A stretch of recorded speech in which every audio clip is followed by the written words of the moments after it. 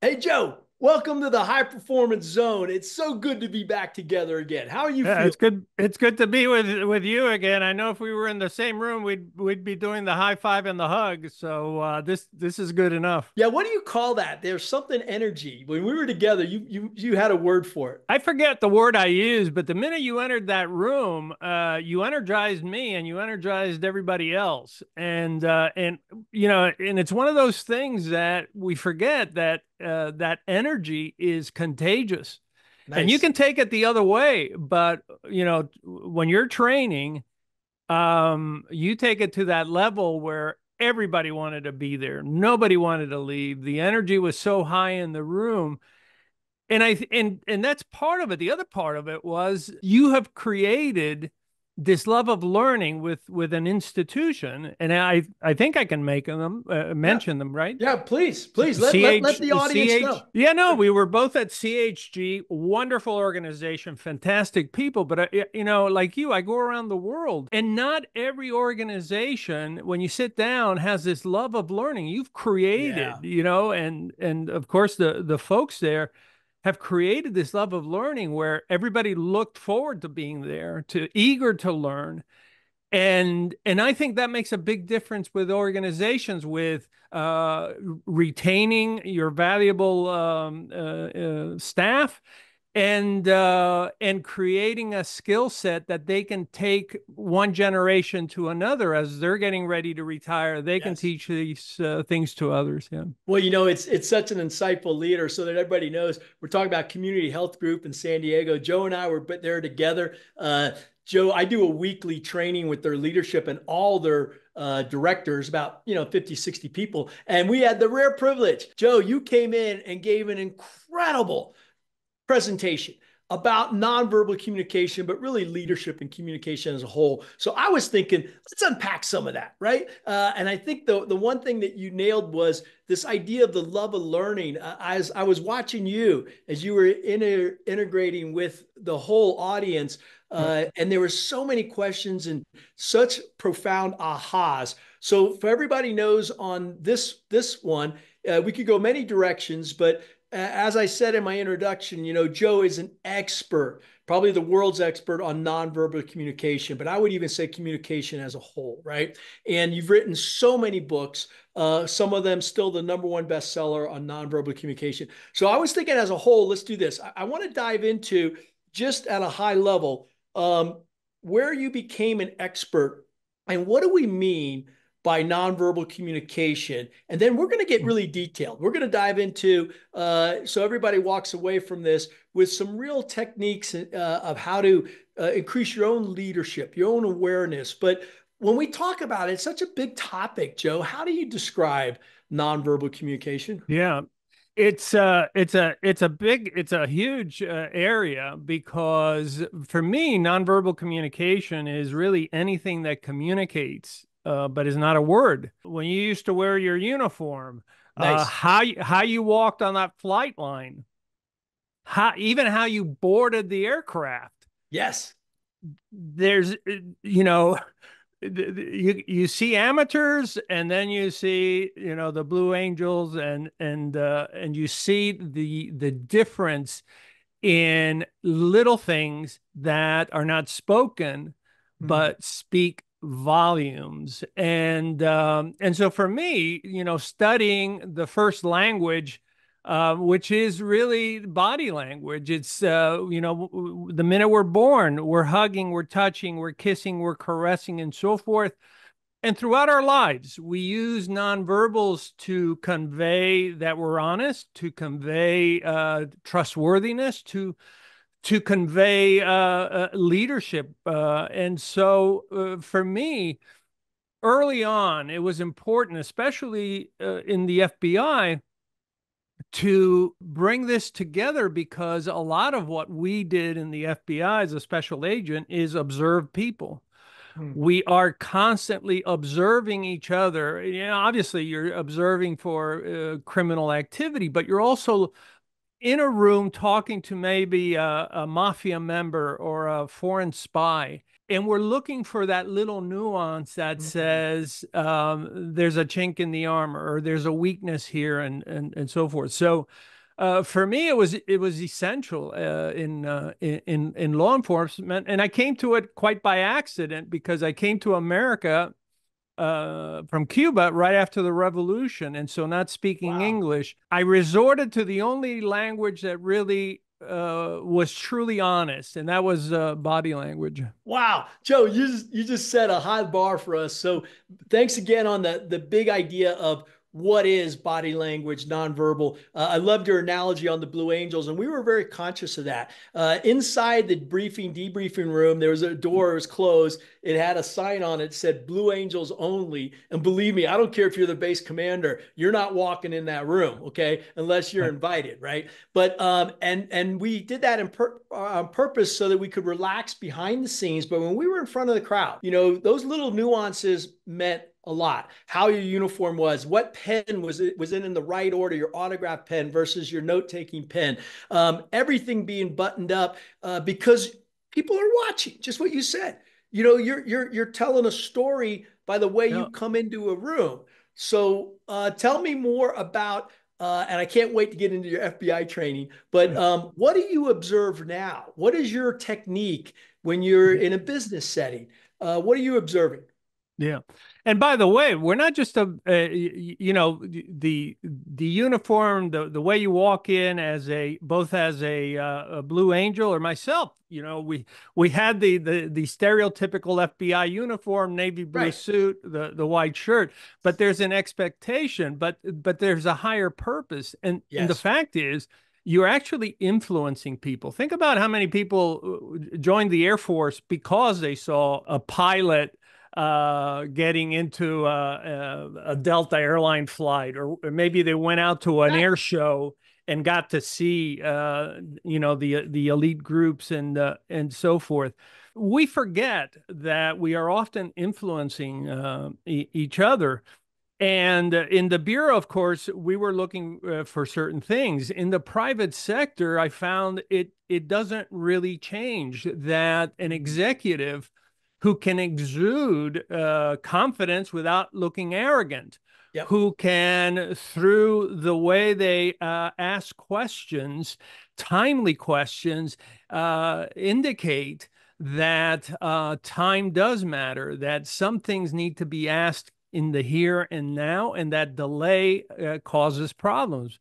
That who Give me an controls? example right there. That's a big one. Give me an Oh, example in the real world. it's a huge one. It's oftentimes there are issues going on in the company, and they wait too long to ask the right questions when the questions need to be asked in the moment. Yep. Speed of reaction equates to your capacity as a leader. That if you see, whether you're looking at Alexander the Great or Napoleon, that when you start to see things are not going right, there is no hesitation. You have to jump in and head things off. And a lot of times we can do that as leaders by asking the best question. And that is, are we doing it right? Is there a better way? Should we have done it differently? Can we change and pivot and so forth? The other thing that we forget, and it's one of the nonverbals of leadership, is that part of leadership is to deal with the fears, the apprehensions, and the concerns of other. I always remark on Eisenhower meeting with the airborne troops right before they were going to jump at Normandy. And there was, he wasn't going to affect their training, but he was there to affect their fears and their concerns. Yes. And he didn't have to give a pep talk. He would just chummy like talk to them. And that is, in fact, a nonverbal, to walk amongst the troops, to let Yes. them know that you're part of them, to, through your own body language, say, we're going to make it through this Yep. without having to say a word. Well, I think what you're showing there, and I didn't know Eisenhower. I wasn't aware of what speech he gave at that moment, but you're right about he showed he cared, right? And I think leadership is about caring, and there's different ways to show that. right? I loved your analogy about just having a conversation. I don't know much about the agency, right? Yeah. And that you spent 25 years in behavioral science, right? Tell me a little bit, tell us a little bit Yeah. about what did you do and what did you learn? How did you use this? It's one of those things where for whatever the reason, the Bureau approached me. I was still at Brigham Young University, Okay. and they said we'd like for you to join. And Why not do you having a think they lot of picked you? Why did they source you out? Did you volunteer we or did they I find you? never figured that out. I know that for a fact that they had people recruiting at different universities. Okay. NSA, for instance, recruits a lot at BYU because a lot of the missionaries come back Ah, with languages and so forth. And somebody had given me up, and I'm grateful for it because I was came in the bureau and immediately was assigned to Phoenix, where most of the cases I worked were crime on government and Indian reservations. So I did a lot of homicides, I did rapes and things like that. And so you learn to do good crime scene work and testifying in court, all the basics that you're going to need. And then all of a sudden, I end up in New York, where now it's in the middle, it's at the tail end of the Cold War. It's now 1981, 82, and we're fighting the Soviets. And it's us against the Russians and the Hungarians and the East German intelligence services. At that time, the Russian mission to the United Nations, 85% of the people there were actual spies. So wow. they kept us busy, and so counterintelligence really became what I worked for the rest of my life. And then somewhere along the line, and there's always somebody that hands you up. Somebody, I think I told you when we were at CHG that I had a pilot's license, so I flew surveillance for the bureau, and then I was on the SWAT team and all that.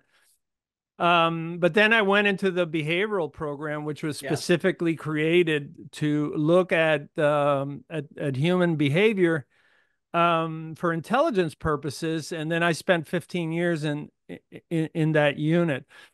And in many ways, just as you do, and Rob does, it was a lot of training, constant training in what makes us humans. How do we react to things? Why do some people go bad? And how to detect deception and do this and do that. And my expertise then became body language and interviewing. I was proud of the work that we all did. It was very challenging times, and obviously in the end we were dealing with 9/11 and all of that. But what I learned was the invaluable skills of getting people to open up. That most of the work that we did in the FBI was talking to people, recruiting people, getting people to tell us things that they wouldn't tell anybody else, and showing leadership skills. Because when you're trying to recruit somebody that is placing their life in your hands, you have to demonstrate to them. You can't just say it, that they can trust you, that they can put their lives in your hands. And I've recruited intelligence officers from other countries, and it's quite something when someone says, "Here, I'm putting my life and that of my wife and my children in your hands, and I trust you." Those things you cannot teach, those things you can't say. It is demonstrative, and I think you and I are on the same page on that. Is what are we demonstrating day in and day out? Well, I'm glad you hit the trust at that deep level. As you know, on the blues, you do put your life in the other person's hands. But in the military as a whole, but not always in every role. In the FBI, I got goosebumps as you were talking about a foreign intelligence officer they literally are putting their life and their families' lives in your hand. How did you develop that trust? What was it that you did? I paid attention to all the good guys before me that demonstrated those skills. You find that it wasn't the strongest guys, the fastest guys. It was really about the people that had people skills, that were humble, and that were truly empathetic, that were willing to fight with the administration and say, no, this person deserves this and that. And they know when you are coming to their defense. And I think good leaders do that. They demonstrably um, show through their actions, as subtle as they may be, every day, who they are, and that they can be trusted. Yeah, to me, the glad to be here, we'll get more into it, but it is a combination of excellence at what you do. I love what you talked about. You learn from others, right? You observe who's doing it well, Yeah. and caring, right? This empathy, this ability to care about. And the nuance is it's not just yourself. I mean, we can be good at what we do and we can care about ourselves, but the harder thing is, can you care about others, or purpose higher than self at that same level? The bureau, you're doing it for the nation, right? You're same thing that I was. Um, Give me one attribute that you saw in those people who demonstrated that. What was the energy like when you were around them? How did you know? In a crisis, right? Mm. I remember my first big case, Yuma, Arizona. 9-year-old boy is abducted, going through a neighborhood, and he's kidnapped.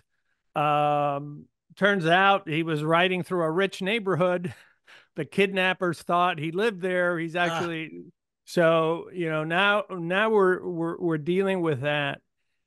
And what I realized, that when everything is going okay, you see a certain kind of leadership. But when things are really bad, when the bad guy gets on the phone, this is before cell phones, so you get a payphone call, and the guy says, "You have 4 hours to have the money ready, or the child dies."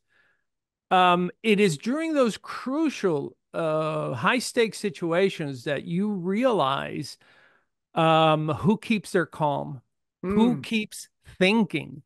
That's one of the things that I was shocked at, how often good thinking shunts down. mm. And people go into, an emotive mode where they're really not thinking about things, and say, wait a minute, what are we trained for? What is it? What is our responsibility? And I'll never forget. I know you'll like this story. And the agent in charge said, "This is Yuma, Arizona. How many payphones can they possibly have?" And within an hour, he flew 100 agents into Oh, the city, and had one agent within 30 seconds of every payphone. And I thought to myself, who thinks at that level? Who thinks at that level? And we caught the guys. We wow. caught the guys on their when they made their third call. And it was that really I mean, you read about these individuals, but to be in the presence of them, Mm. and I'm sure that in your situations, I know that in your situations, when when the engines aren't working well, when everything's not that's when you really have to, you either rise to the occasion or you sink. Yeah, I love the idea of this calm under pressure. That's what I hear you saying. And not everybody has that, but you sure can see it, right? And I think in my background, you could tell the difference between what I call a warrior leader. That was somebody, I use the word warrior, that stepped up just like you did. They're calm, they're thinking. Or you have an administrative leader who looks great when everything's going well. And Yeah. when the shit hits the fan, you know what I notice is they get real quiet. They don't know what to do. or they make bad decisions, right? They kind of the freeze mode. What about this? I want to say yes to that, but I'm super intrigued on your skills of observation. This idea of let's get to some of the physical skills. You taught this at CHG. There's nuances, right, that you can pick up in people. You do it at probably a rate of 1,000 times better than most of us. But what can you teach us about observation that you've noticed in people, and what should I do to Yeah, increase my well, you were observation in skills? on that Yeah. lesson. I think it was an eye opener that we are constantly transmitting that everything from the color of our skin may blush, um, the contraction of the lips because we may be stressed about something or we want to say something, but we're not given the opportunity, Okay. that the frequency of how often we touch our face, that something so simple as, hey, I'm pondering what to do. You go from pondering something to all of a sudden you're scratching your face, means that something is stressing you even more. That right, your shoulders may raise in a board meeting as they're going around saying, "Well, what have you done for the organization today?" And you're trying to hide like a turtle. Yeah. And these subtle things manifest in real time, including people say, well, any area of the body, and I say the feet are probably some of the most accurate Wow. tells that we have. Notice how often when we get happy about something, we get happy feet, or when we Wow. want to welcome someone. Let's say you and I are talking, and this happened because I remember this. The CEO graced us with CHG with his presence while we were there. Yes.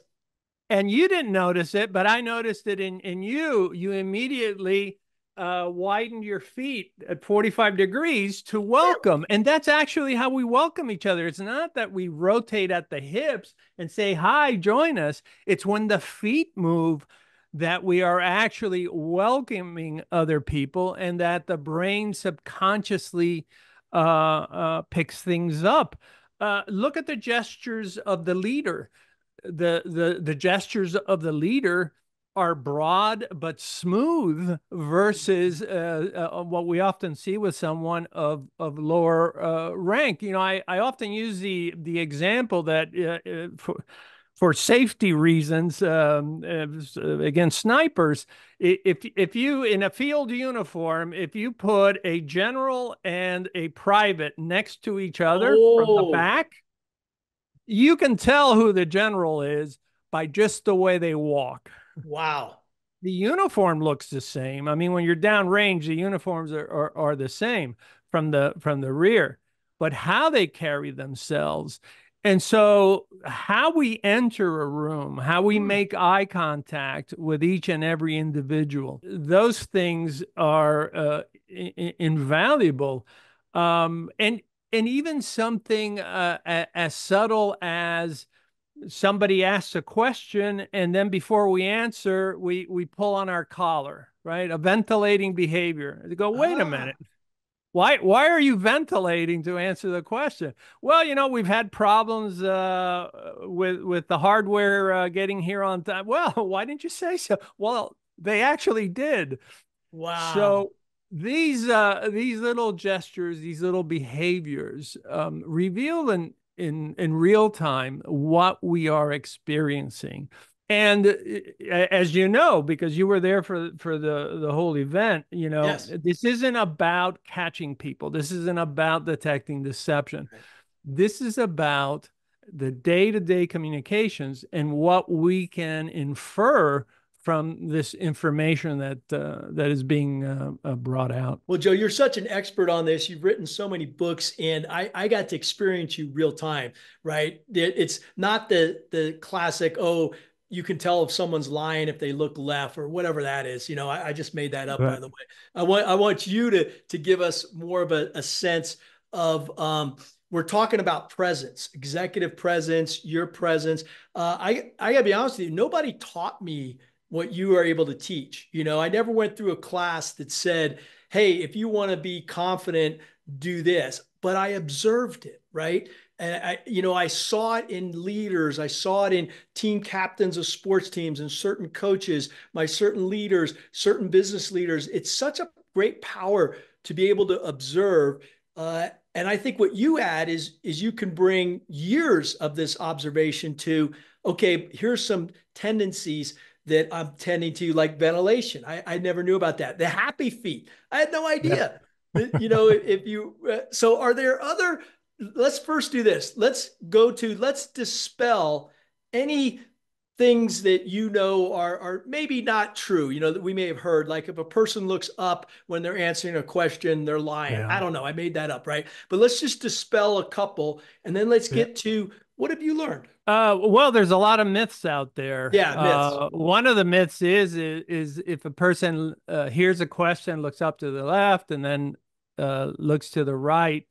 Look, there's been 27 studies that have looked at this. David Matsumoto, University of San Francisco, writes about this at length. The fact is that most of us, as we hear information or are processing that information, we may look in different directions. And that's really all that we can say. One of the interesting things from the research is that people say, well, if you look away, then you're lying.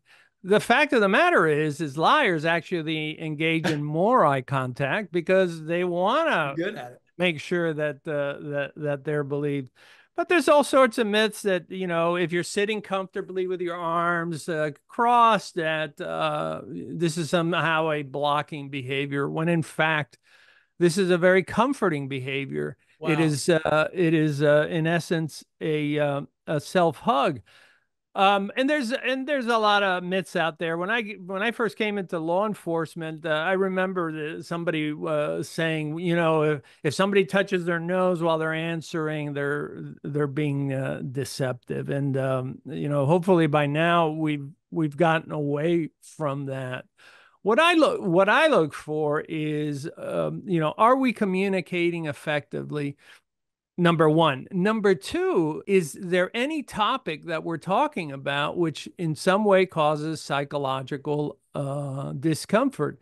Oh, And interesting. oftentimes in an organization, you may. I was in a meeting 2 weeks ago, and the CEO referred to one of the guys, and he said, "Have you heard from SNS shipping company?" And the guy immediately tucked his chin down and compressed his lips, and I knew where the answer was going to go, right?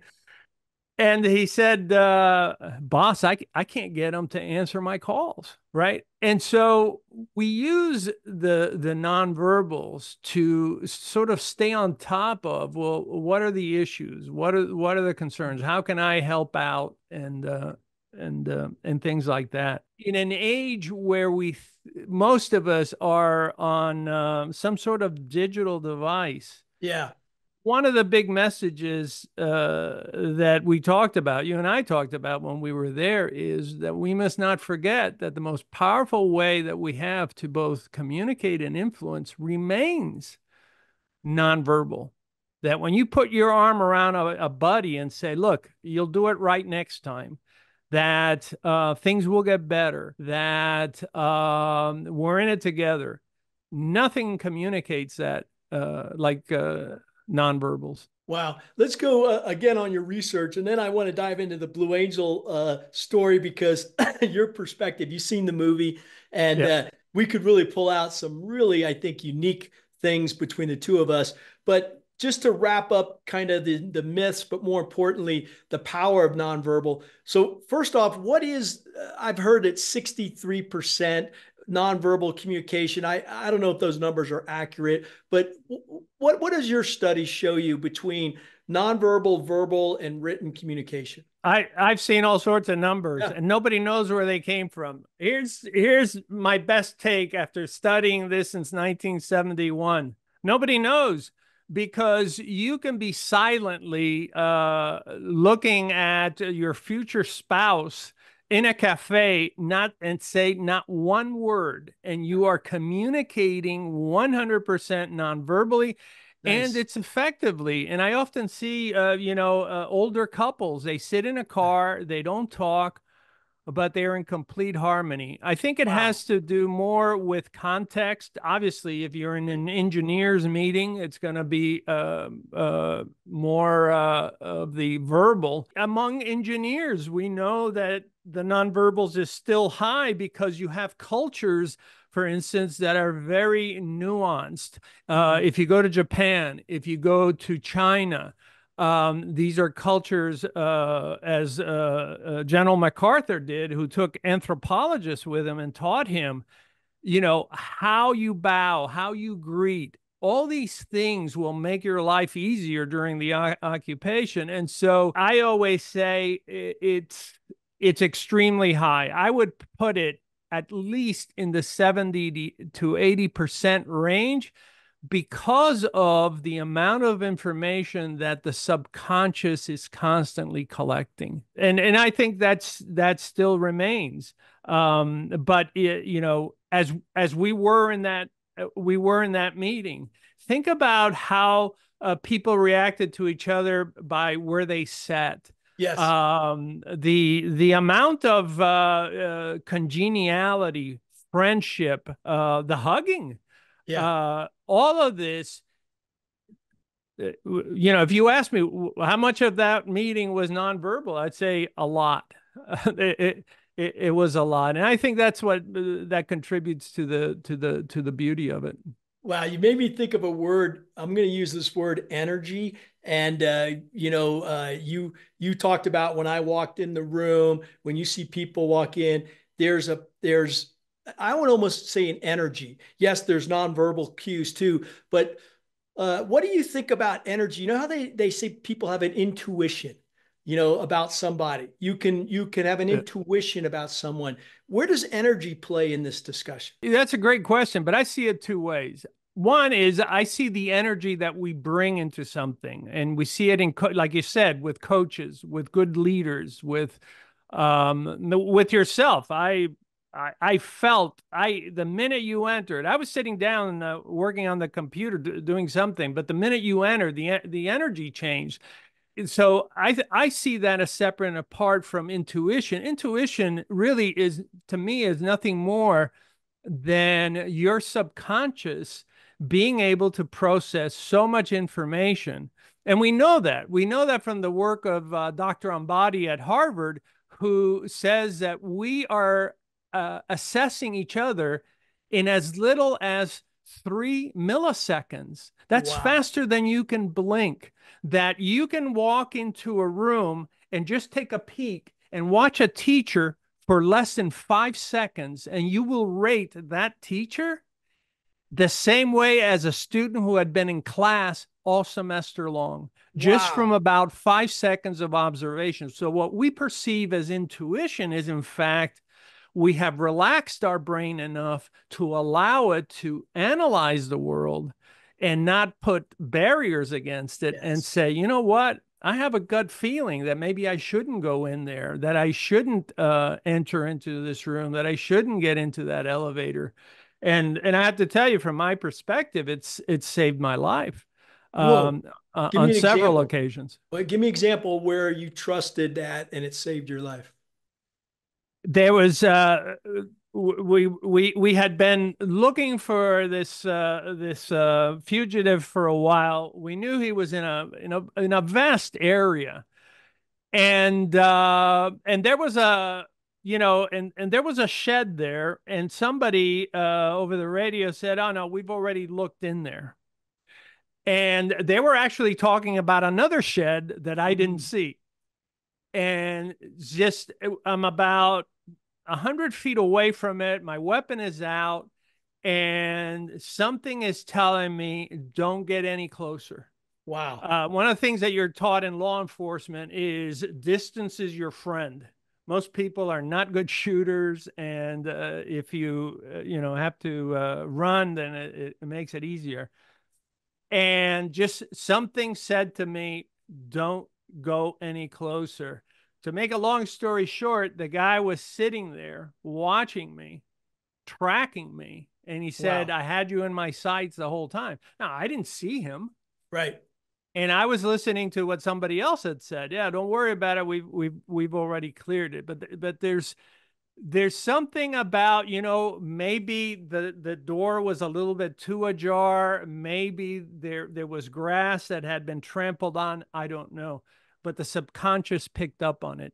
And I Wow. tell this to people going off to college for the first Yes. time, men and women everywhere. Listen to your gut. We know that we have neurons in our gut. We have neurons in our heart. They're connected by the vagus nerve. And if you feel that tightness, stay away, and Wow. be safe. Beautiful recommendation, because I was just thinking about, how many people could avoid bad situations by just being aware and trusting. So thank you for that. I got emotional just thinking about. Well, you think about how many people have walked away from situations. Young lady who said, "No, I'm not going to get in that car." Exactly. Something about that car that says Uber, but maybe the sign looked wrong, and Right. so forth. But now I've got a question for Yeah, you, good. Okay, let's take it. because I've watched now the movie twice, Nice. and uh, Let's make sure we talk about right movie. The Blue Angels, right? The On Blue Angels, Amazon The Blue Prime. Angels, Yes. which the first time I watched it was for enjoyment. The Yeah. second time I watched it was for teaching purposes. Wow. And one of the things that struck me is you're going so fast, your wings are inches apart. They're not even meters apart. Right. How do you correct Ah, or when you sense that something may be going wrong when we're talking about hundreds or thousands of a second yeah. that factor in?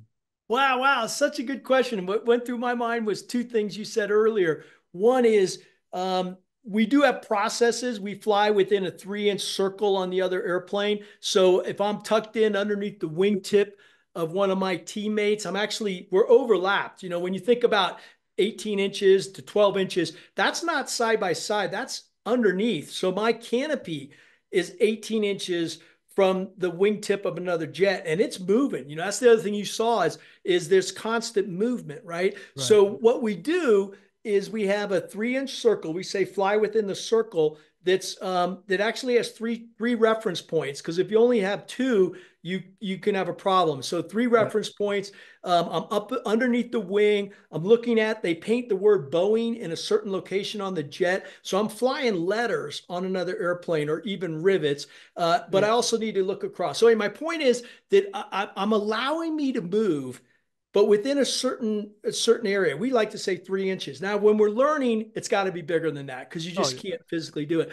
But while I say that, that's absolutely accurate. But you mentioned something about your intuition. See, you're picking up all these nonverbal clues too. Your mind is operating at a much higher speed than you and I can even talk, right? Am I in a dive? Am I coming up? Is the ground coming up faster than I normally expect it to come out? Yep. Is there turbulence in the air?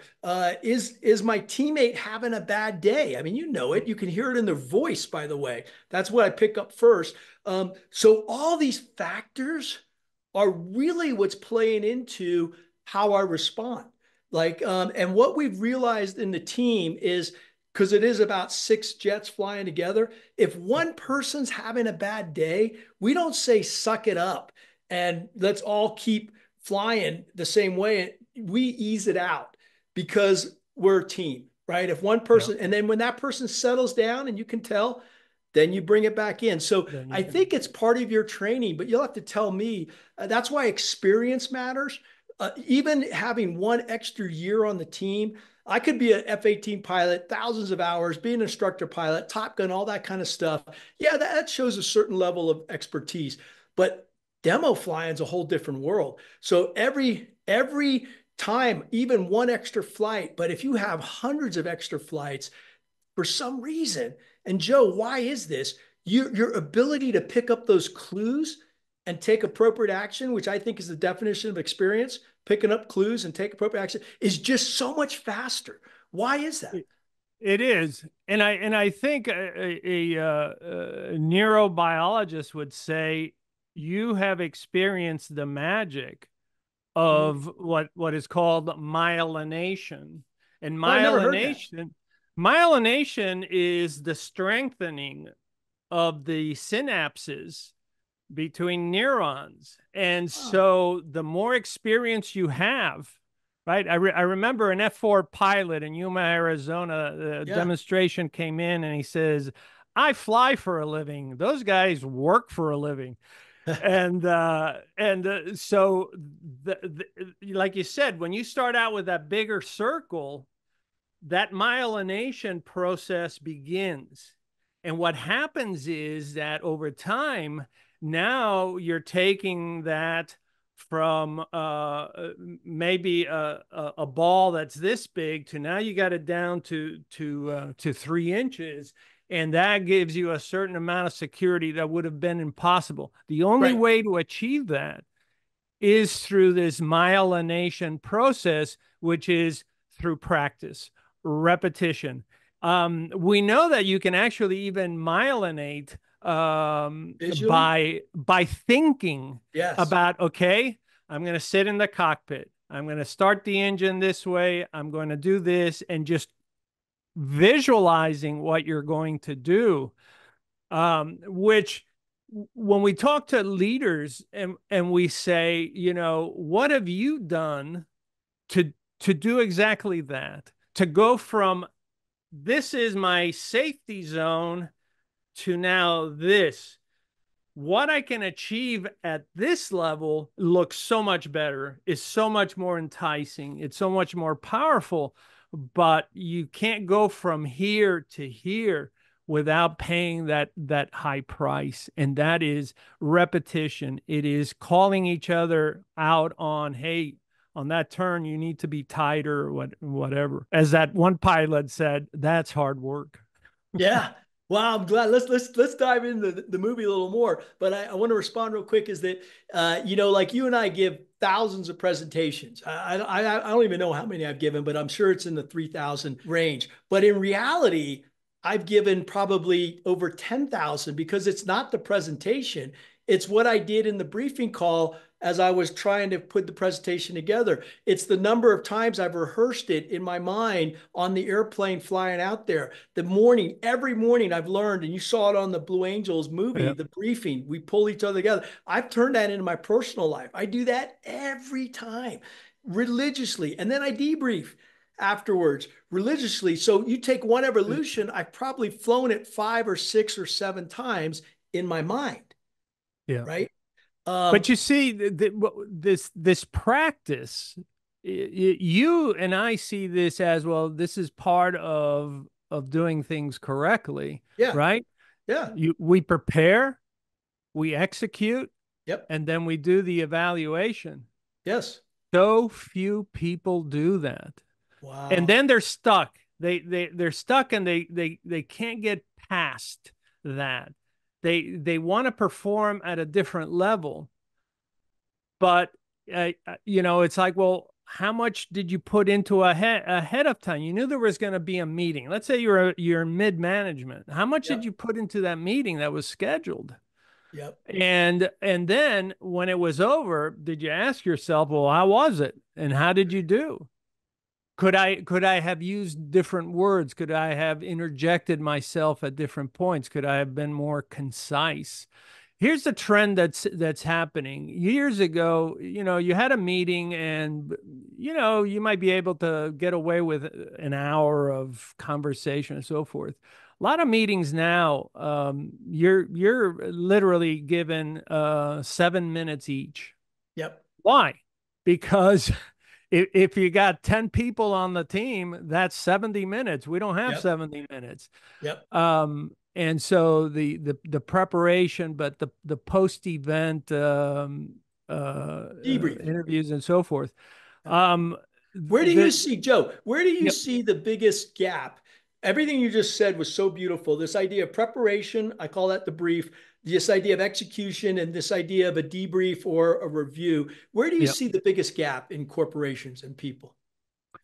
The biggest gap, precisely in those two Well, areas, yeah. is in the proper presentation. What Okay. kind of slides am I going to use? Who's in attendance? Who is going to be there? Do they know this? Do they know the terms of art? Is it going to be mostly visual, or is it all the things that go into that? And then post event, Yes. um, it's how are we going to do it better next time, and what can I personally, because it's very easy to point fingers Right. and say, oh, what's his name, he talks too much or Yeah. whatever. No, no, no, no, no. This is about me. What can I do to make it better? One of the things that I really enjoyed about the movie, and it just goes to show the dedication of these like yourself, these valiant pilots, because these machines are, people can't fathom the speed that they're going at. If you start to get nervous at 86 miles an hour, Ah, that, that's that's a fast taxi in one of these things. exactly. uh, what got me was the dedication to Ah, perfection. nice. And I almost hear people object to perfection. Well, Ah, that's beyond me. Why would I strive for perfection? My answer is, why not? yeah.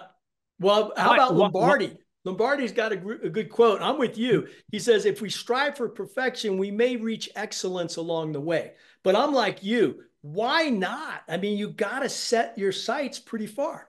if you know how the brain works, and the, Hmm. the the brain works on novelty, and the brain works on resilience, and the more resilient you make it, right? Your first week of practice is not like the ninth week of Right. practice. Right. Your brain builds up on that. It is extremely plastic. We now know like for instance, the hippocampus can grow and so forth. With that, we can myelinate these synapses. Why not strive for better? And maybe it has nothing to do with what you're doing currently, but it Right. may impact on your home life or in other things that you may be doing.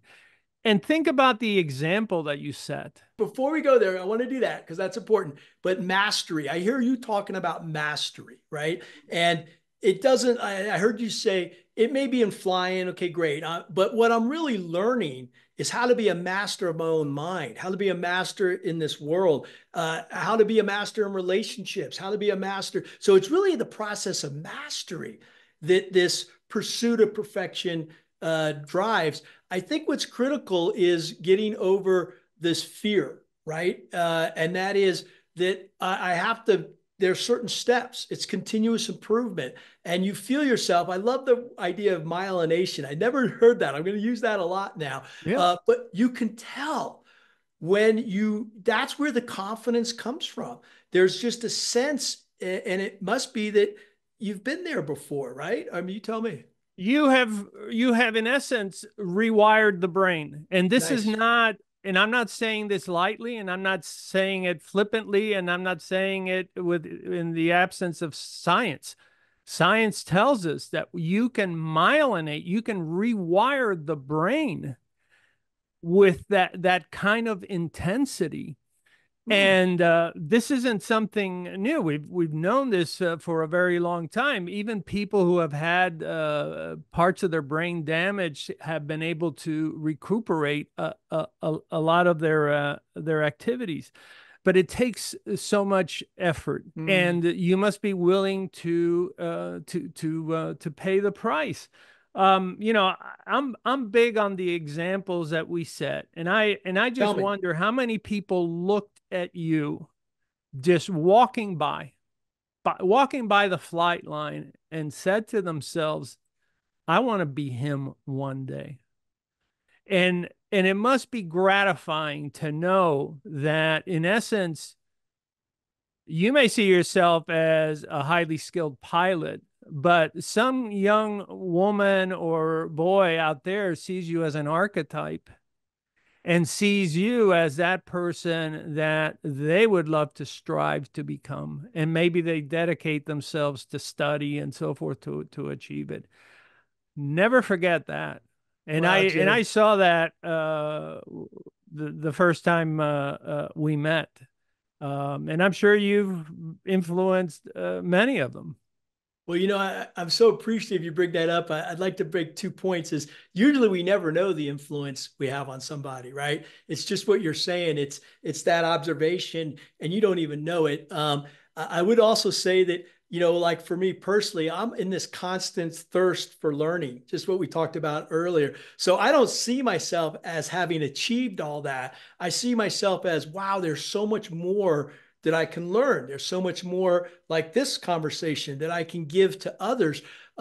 It's interesting, though, that you mentioned the observation because I do have a slide in one of my presentations where there's a little boy sitting on my knee.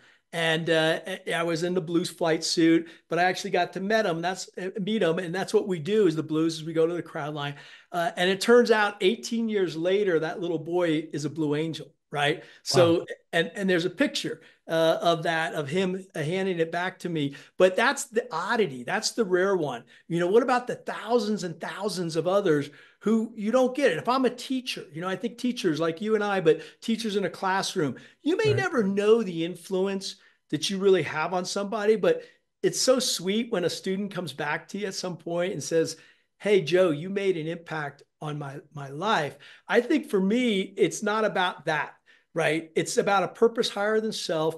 It's about knowing you may never get the feedback back, and that's okay.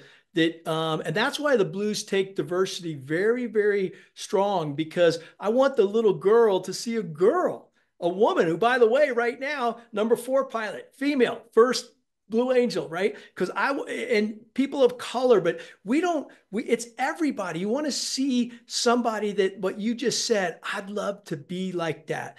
And I think most of it is that nonverbal communication. It's just the presence. I got a new book coming out, Glad to Be Your Mindset. It's about purpose, passion, and presence. And we're talking about this presence that you exude. I can't wait to read it. I can't wait to share it with people on social media. Listen, I learned so much from you in that short presentation that you did that day, and I was, you talk about being touched. I was touched that here you are as an outsider, and you were able to donate to that foundation to help people in need. Who does that? Well, people who care does that. It's like somebody once asked me, how are heroes made? And I say that's the wrong question. Is it no one's born a hero? You become a hero when you care. If you care enough, you'll sacrifice anything. And that level of care, unexpected as it was, where you were able to contribute to that. Those are the things that we don't think about. That's the sort of the residue with working with people and trying to achieve more and do better. I mentor children. Well, I call them children. I mean, so they're 14, 15 years old, and we have these get-togethers with their parents over the digital format, Yeah. and we don't know how they will turn out. Right. But they're worth trying. They're worth because you just never know, and we strive for that. People say, well, why you're always reading and doing, following up on the research, so I can share it. Yes. Yeah, and so your credibility, like Joe, I believe you because I know your background. But when you could back it up with science, like you've done in this thing, now the people who are questioning can hold on to something. They also talk about the faith, right? Just even faith is the evidence of that unseen. I saw that definition once. I went, what a powerful definition.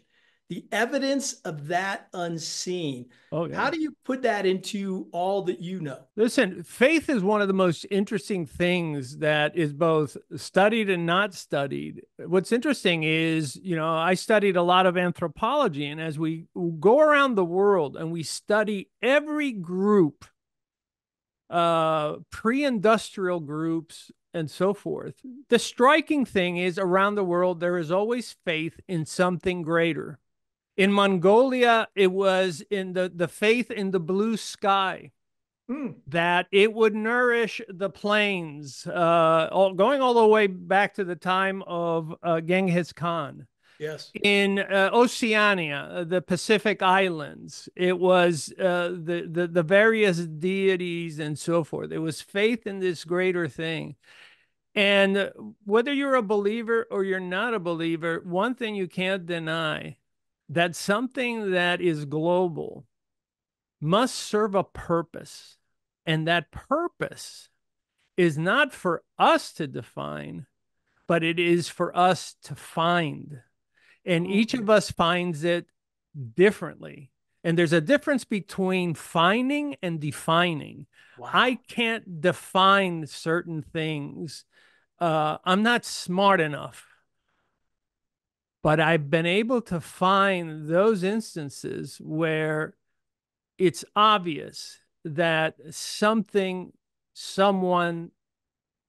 more powerful stepped in and had remarkable effects. And I think that's the beauty of that higher being, that higher purpose of having a faith in something that can carry you through the worst of times. Listen, Wow. I've been stabbed, I've been shot, I've gone through many things. Obviously, nothing like our some of my neighbors who were just in the Middle East. But you learn that at some point, neither yourself nor the people working on your leg can help you, and that someone else is there, and you have to just yield to that and appreciate it at a minimum. Wow, so profound, Joe. I hadn't planned to go this direction, but it's amazing what you just taught me about some things you can't define, you need to find, though, right? I love that. Absolutely. I love that. And whether, I've been to different parts of the world. I was in the interior of Brazil with these pre-industrial natives, and they have such a profound love and appreciation for nature and how they treat nature and what they perceive as their deities. And you can only find that. You can't define it. I have no words to define it. You just have to be in that moment and say, wow. Amazing what you've taught us. I'd like to wrap up. You and I could talk forever. We'll have you back on. But I'm thinking about a couple ways of wrapping up. One, you already hit it, but I want to see if there's anything else. The way I like to ask the question is if there are certain mantras, sayings, experiences in your life that you live by. So it's a live with.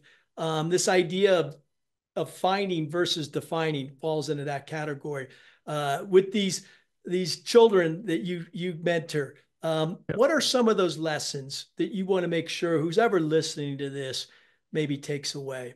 Probably the most powerful lesson I learned from the great astrophysicist Carl Sagan, who said, "We're not who we say we are. We're not even who we think we are. In essence, all we are is our influence on each other." Mm. And I look at that every day, whether it's talking to my spouse or my neighbors. and try to live by that influence. What kind of influence am I? And I have no greater aspiration than to just live my life, to learn every day, and to share. And I think that is a very valid quote to live by. Wow. So glad I asked you that. My last question reverse around this glad to be here mindset that we've been talking about. You saw it in the movie, and we should unpack more of that movie at another time. But what does glad to be here mean to you personally? How utterly fortunate I am to be where I am at this moment in time.